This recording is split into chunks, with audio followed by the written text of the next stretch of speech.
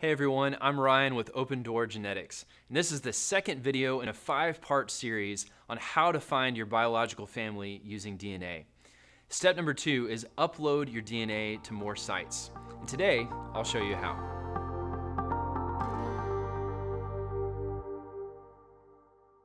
If you're searching for family, the best thing you can do is get your DNA in as many databases as possible. The more databases you're in, the more matches you'll get. Now, we all know DNA testing can get expensive, but the good news is paying for a new test is not the only way to get your DNA in a database. There are 3 databases that allow you to upload your raw DNA data for free, and they're FamilyTreeDNA, MyHeritage, and GedMatch. Unfortunately, Ancestry and 23andMe don't have an option for you to upload to their database, and that means you should start testing with those 2 and then transfer into these 3. Now, before you can upload, you'll need to download your raw DNA from your testing company. You can do this at all 4 companies, but I'll show you how to do it at Ancestry and 23andMe since those are the best places to start.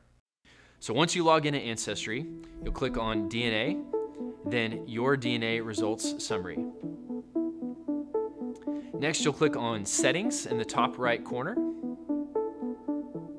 and then scroll to the bottom until you see Actions.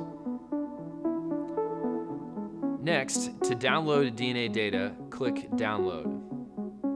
You'll need to enter your password. Check this box and click Confirm. From there, Ancestry will send you an email with your raw DNA file attached. And that's all, not too bad. If you're on 23andMe, click on your name in the top right corner, and then select Browse Raw Data. Select the Download tab. Scroll down, select this box, and then click Submit Request. You'll then get an email from 23andMe with your DNA file attached. Now that you've downloaded your DNA, you're ready to upload it to new databases. So first, let's do FamilyTreeDNA. From the home page, you'll select Upload DNA Data, then Autosomal DNA. On this page, you'll create an account. Then on the next page, they'll ask which testing company your DNA is coming from. Attach your DNA file here, and then press Submit. FamilyTreeDNA will email you a kit number and a password that you'll need to log into your account. They'll also email you when your results are ready after just a few days. Next up is MyHeritage. You can start by going to myheritage.com/DNA/upload. You'll press Start, then fill in your information to create an account.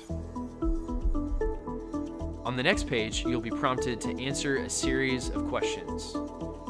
When you're done, you'll click Upload and select your raw DNA file. You can expect an email from MyHeritage when your results are ready within a few days. Finally, GedMatch. GedMatch is unique in that it is not a testing company. It is a database with high-power tools for examining the DNA you and your matches share in common.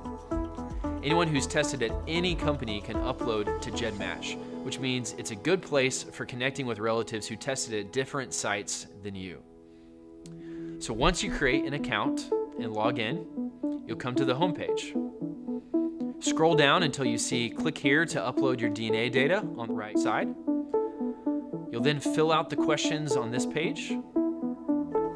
And at the bottom, you'll attach your file and then click Upload.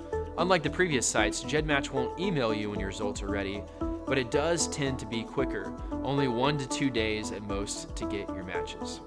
Once your results are in at all 3 sites, check out our next video on how to cluster your matches so you can keep moving forward with finding your family. If you'd like me to personally take a look at your DNA results and help you with your search, reach out at my website, www.opendoorgenetics.com. And of course, don't forget to subscribe below to stay connected.